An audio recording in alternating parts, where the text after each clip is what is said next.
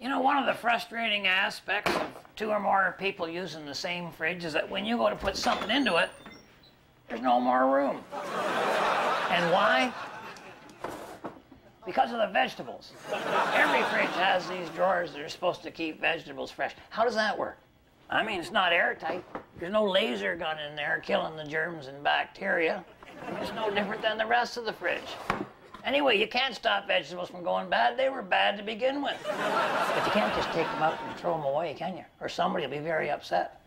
Somebody who can do things to you in the night, and not the things you were hoping for. Well, here's a way to get rid of your vegetables without laying a finger on them. I punched a hole in the back of the fridge. I ran this vacuum cleaner hose right into my vegetable drawer. And I don't mean a normal household vacuum cleaner. I'm talking heavy industrial. That baby could suck a football through a fire hose. All right. Let's get rid of those vegetables.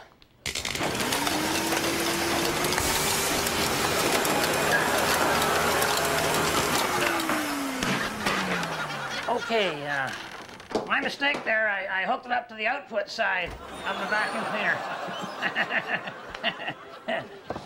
Oh, boy. Okay, tune in next week. I'm going to show all you cat lovers how to make your own kitty litter.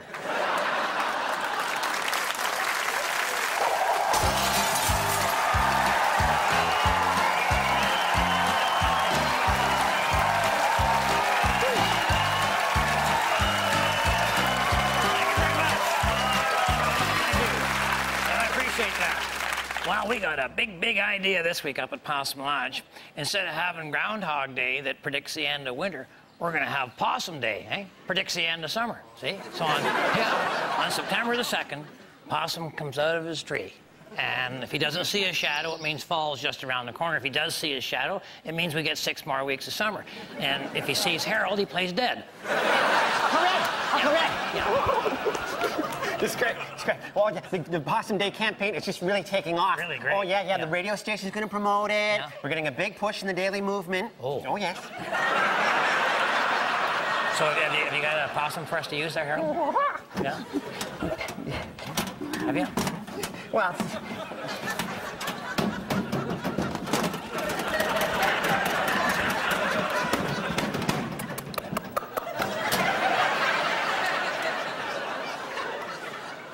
No. All right. We're going to need a possum. Well, they're really hard to catch. They're not hard They're hard to catch. They're not hard to catch. But you got to use your brain, Harold. Oh, really? Yeah. So you got to outsmart them, see? So you say, okay, what do possums do? Nothing. Well, I mean, they're pretty much useless and lazy. Well, see, okay. You use that to your advantage. What do things do when they're useless and lazy, huh? They get their own television show.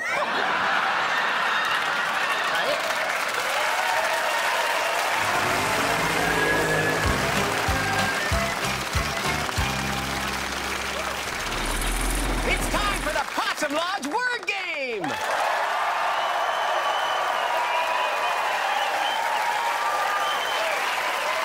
Today's prize is a coupon for 10 minutes of free long-distance service, courtesy of the World Wrestling Foundation. Why not reach out and crush someone? Okay, cover your ears, Dalton. Red, you got 30 seconds to get Dalton to say this word. Home. Home. Yeah, all right, listen. And go! Okay, Dalton, when you go into the house, the first thing you say is, "Hi, honey, I'm..." Sorry. No, okay, there's a song, "I'll be blank for Christmas." Oh, broke. Okay, when guys make their own beer, what kind of brew is that?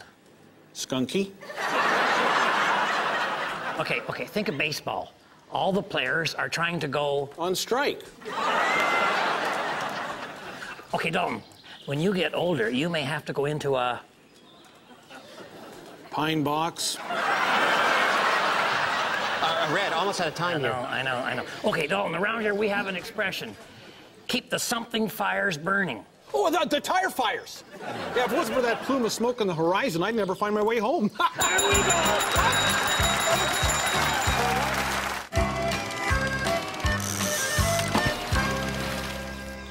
You guys ever lie to your wives? Well, that depends. On what? On whether we're gonna lie to you. You know, Mike, everybody lies to somebody sometime. Didn't Dean Martin sing that? Well, you know what? You don't have to sell me on the positive aspects of lying, Mr. Green. Lying is what got me to where I am today. Out on bail? Yeah, okay, but look, I know lying is wrong, okay? I only lie when I have to. I only lie when I have to. Who'd lie if they didn't have to? Hap Shaughnessy. But women lie, too. They just do it differently than men. Men and women lie differently? Absolutely. See, women will lie to make other people feel better. Men lie to make themselves feel better. What do you mean? Well, men lie about winning. You know, if they're in a fight or even if they're in an accident. And they lie about fishing.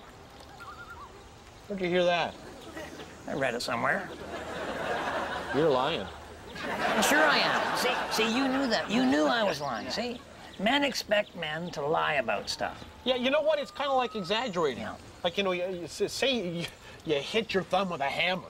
Yeah. Well, it winds up by the time you're finished that you've duct taped your arm back on after a bandsaw accident, you know? Everybody knows you're lying, but they still ooh and ah just the same, right? It's a masculine trait. Yeah. Men lie to each other. Okay, I know that, all right? What I'm asking is, do men lie to their wives? You know, I suppose it has happened. I mean, how can you build a relationship if you're lying to each other? Oh, no, Mike. Once you get married, you're not trying to build a relationship. No, you're in survival mode. Oh, yeah. So when she asks you if that dress looks too small on her, you lie. But that's perjury. Lying is against the law. Not when it's done in self-defense. Amen. Hey, I got great news. All-wheel drive and four-wheel steering is not just for the super rich anymore. Now the super poor can have it too, thanks to today's project on Handyman Corner. So I figured between these two K cars, they should be able to make almost one drivable vehicle. That's because a K car has no real frame to speak of and they're front-wheel drive. You could say it's spineless with a lot of dead weight at the back end. It's really the Dalton Humphrey of automobiles. First thing we gotta do is downsize each of these babies. It's the exact opposite of the way they downsize the government. We're gonna keep the part that works.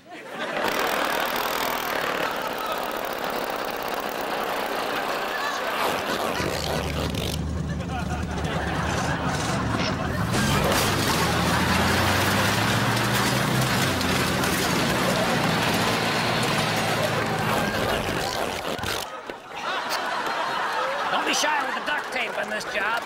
It's the only thing holding the unit together. And there's nothing worse than nailing a speed bump only to have your back end break off and start chasing you.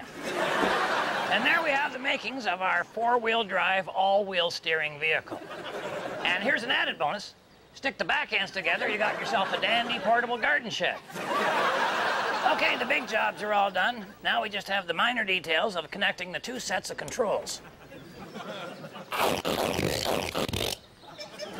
Okay, now this took a bit of brain work, but I think I'm okay now.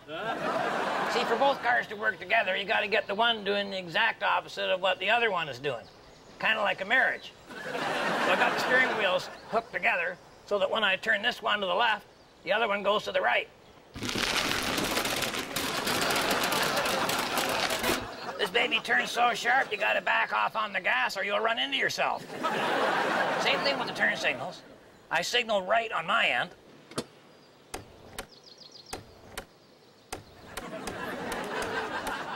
But the real trick is the gear shift. I hook them up so that when I go into drive at my end, it goes into reverse at the other end. Oh, sure, I got a couple of problems, like I got no trunk, no brake lights, and no exhaust pipe. But that's a small price to pay to be driving with cutting-edge technology. So remember, if the women don't find you, it's a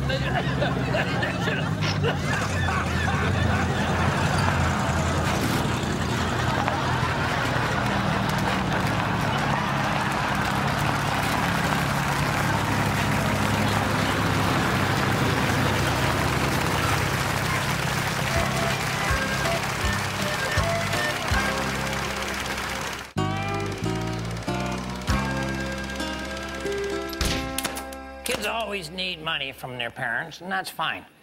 And generally, parents will always open their wallets for their offspring for any request that doesn't contain the word bail. But you may be at the point where they're talking about a different kind of money. I mean, the inheritance, huh? The big post-dated check. Well, this is where I draw the line. One of the few times when my advice is, shoot the works, baby. I'm saying, spend it, huh? If you can't take it with you, why pack it? That leather chair that massages your back while it plays Inagata Davida, you go for that. Huh? That pickup truck sits up so high you can see where you're going half an hour before you get there. Rear up. And maybe it's time to put in that wet bar beside the pool. And when that's done, put in the pool beside the wet bar. The point is, whatever you do, don't feel guilty about it. You raised those kids and you paid for them. Whatever money you have now is yours. It's left over. And leftovers never tasted so sweet. Remember, I'm pulling for you. We're all in this together. Ladies and gentlemen, we interrupt the Red Green Show so that I may bring you the following important environmental message. Greetings, campers. Ranger Gord here with another one of my patented wilderness safety tips. Hey now, here's a pleasant scene. A couple of backwood donut brains having some fun on the diving board. However, what they might not understand is the dangerous nature of this sport of diving if taken to its extreme level.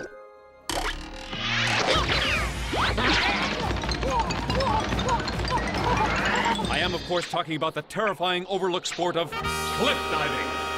Now, before any dive is attempted from a height of this magnitude, one must first discern whether there are any rocks or other debris in the landing area. Wow!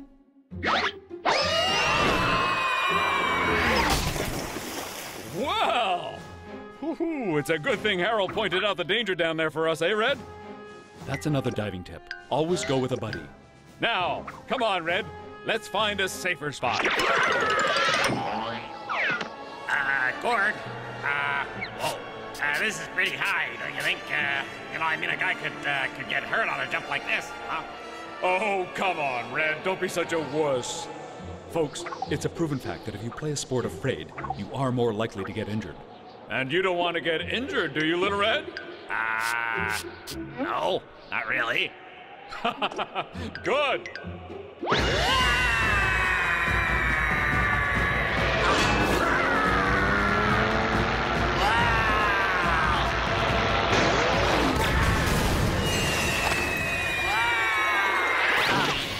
So remember, kids, never take a ride on the wing of a plane unless properly licensed to do so. It's just common sense, isn't it?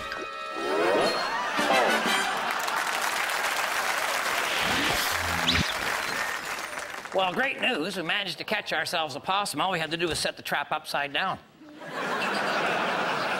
So now we're in business, and the Possum Day thing is really picking up a lot of momentum. Actually, the TV station up in Port Asbestos said they're going to send a crew down unless there's anything important going on that day. Or anything going on that day. Oh, Uncle Red. What? Oh, there's been a possum napping. Well, that's what they do, Harold. No. Someone has kidnapped our possum. What? Yeah, we think it's the guys from Caribou Lodge. They're so jealous. They're jealous of us? Mm-hmm.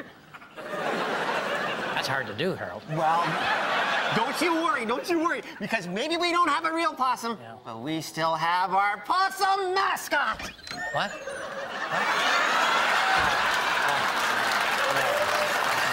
No. Mike, where is your pride? Mr. Green, this counts towards my 100 hours of community service. This is not going to work, Harold, okay? Well, okay. How about Mike sneaks back into Caribou Lodge and gets our possum back? Yeah, because I look just like one. Look, watch.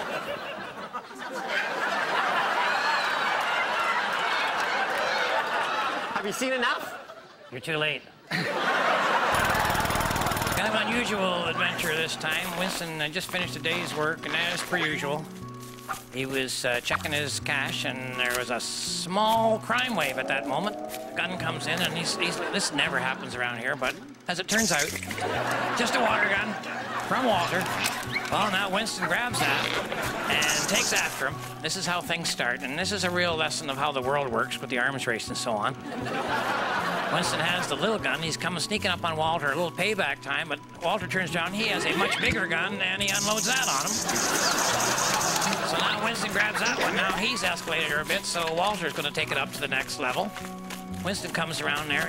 I don't think he's in the woodpile, Winston, and I don't think he's in that empty trailer either. And I don't think he's there or there. Here he comes, and, you know, I'm thinking he may have something for you, but Winston, first of all, fires. Winston's out of water, but don't worry, here's some. So now we're up another level. So now it's gunfight at the OK Corral. Very good turnout for a Tuesday. Oh, and Walter's taking it to another level. Winston, we've all had days like that, haven't we? Oh, boy. So now Winston goes down to the store and gets something real super duper. Pumps that up. Oh, yeah, baby. He's ready to go. He's going nuclear. What he didn't realize was that Walter had been to the same store just before Winston and had gone with the double extra large. A lot of water in that thing, as Winston's pants were about to find out.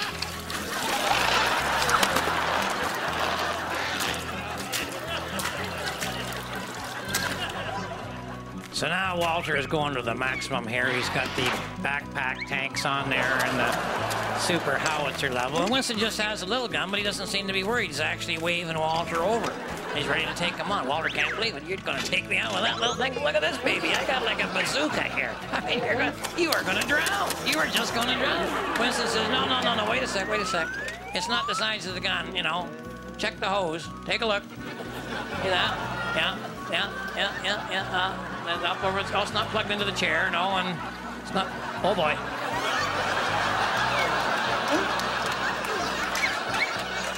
I think this is Walter's way of surrendering. There you go. Let her go.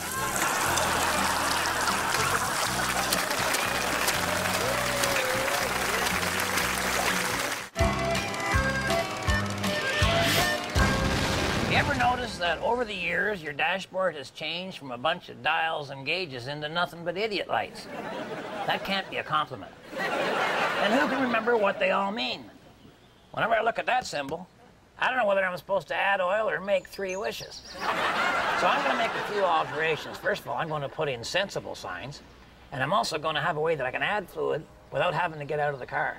Heck, without even having to stop. And I'm going to do that by switching from something nobody understands, the cars of today, to something everybody understands, breakfast. Okay, first thing you want to do is get yourself half a dozen of these maple syrup dispensers they use in restaurants. I would recommend you get these from any dimly lit 24-hour diner. The key component here, see, is the spring-loaded nozzle they got on the top over there. Just add a wire to this baby, fill it with the appropriate fluid, and you're on your way to happy motoring. Each of these bottles is filled with a different automotive fluid, and I got them mounted over each of these filler tubes.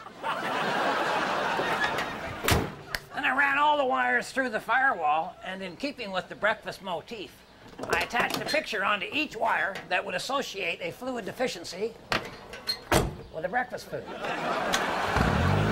Now, even for your car, breakfast is the most important meal of the day. Okay, here we go. See, now that light means that I need oil. Oil has got to be grease. Grease, well, that has to be bacon. I'm bringing home the bacon. And after that boils over, well, that's got to be coffee. The transmission starts grinding. That'll be sausages. And if your engine starts frying, well, that would be the eggs. This baby is toast.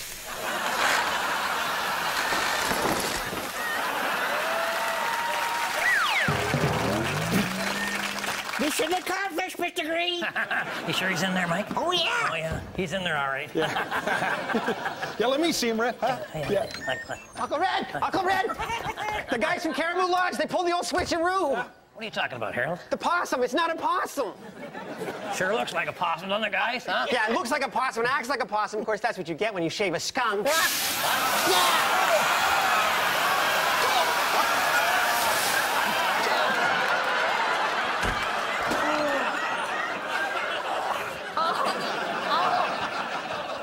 What's the problem? Don't you smell anything, Winston? Oh, yeah, sorry, I came straight from work. Is that a new rug? Meeting time up around? Yeah, you guys go ahead. I'll be right down. If my wife is watching, I'll be coming straight home after the meeting, and I'm going to have to sleep in the garage tonight, even though we didn't have an argument. So wait a sec. The next time we do have an argument, I want to count this as a credit. And the rest of you, thanks for watching. On behalf of myself and Harold and the whole gang up here at Possum Lodge, keep your stick on the ice.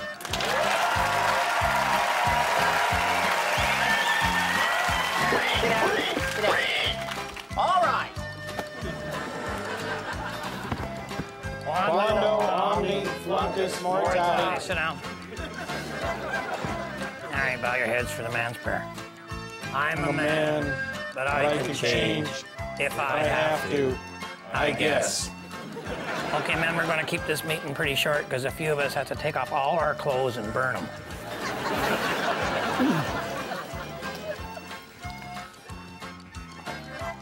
What's going on?